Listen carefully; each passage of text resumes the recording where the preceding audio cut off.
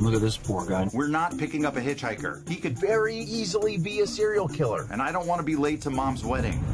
Hey, fellas. We got a nervous Nelly here, so this is gonna sound like a funny question, but are you a serial killer? I am not a serial killer. You just emphasized the word serial. You're still not saying, I promise I'm not a killer.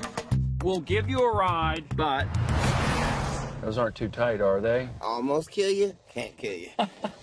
I probably should have told you long ago. I made up all those stories about your father.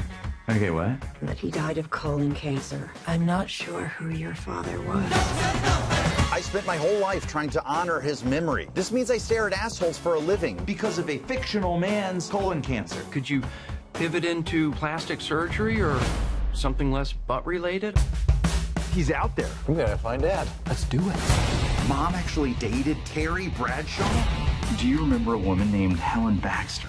Talk about a blast from the past. She had the tightest ass you've ever seen. And a set of knockers. Damn near cost us the Super Bowl. Who's Roland Hunt? You guys are Lenny Baxter's kids? So what are you doing here?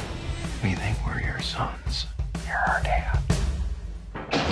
There is no way those two jackasses are my kids. They look like a couple of dickheads. He runs hot, just like you.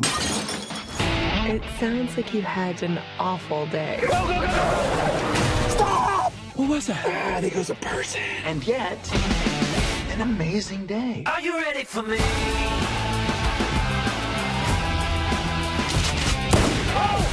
Why don't you just stop this foolishness? Who your father is or isn't is totally irrelevant.